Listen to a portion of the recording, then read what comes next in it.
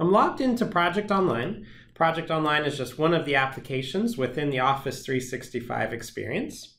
And once I'm here, I see all of my different projects, the status of those projects, the health of them, a timeline or roadmap of those projects, and when they're all laid out. Project Online has some great capabilities around taking in ideas and project requests, and you can utilize that to get it from an upfront requested project all the way into an approved project. At some point, once that project becomes approved, you're going to need to do some more detailed planning around how we're actually going to execute on and achieve the value of that particular project. To do so, in the past, generally you would open up Microsoft Project Professional Desktop and build out your waterfall schedule there and/or start from a template. Or you could utilize the online planner right within Project Online to do that. But in this case, let's say this project lends itself better to being managed in an agile way. And not only that, but I want to use Jira to manage the execution of that project. And so to do that, I can select the project here, and I'm going to say I want to open it up in Jira. At that point, if it doesn't already exist in Jira, it will actually create it and then link the two together. In this case, it just linked me over here since it already existed. I could then come in and create my backlog of items and drag and drop those into different sprints. I could utilize the Kanban board to update the status on these items. I can assign these items out to people, and I can actually also log work on them and say I spent 8 hours working on this today.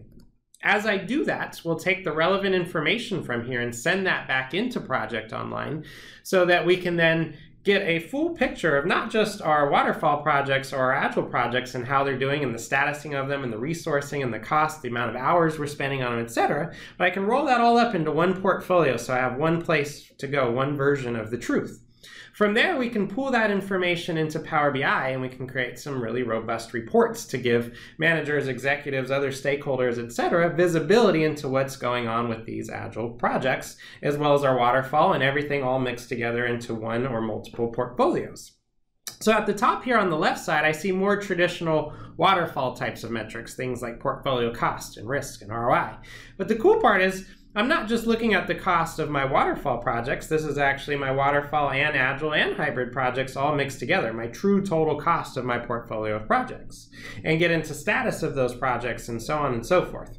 Whereas on the right side, I can also show more traditional agile types of metrics like sprint burnups and burndowns, bug trends over time, cumulative flow diagrams of user stories, etc. So as a manager, I can go to one place to get all of the reports and information that I need in real time, without having to go to like Jira for some reports and Project Online for other reports and trying to do manual things to mush all that data together to get a better perspective of what's going on.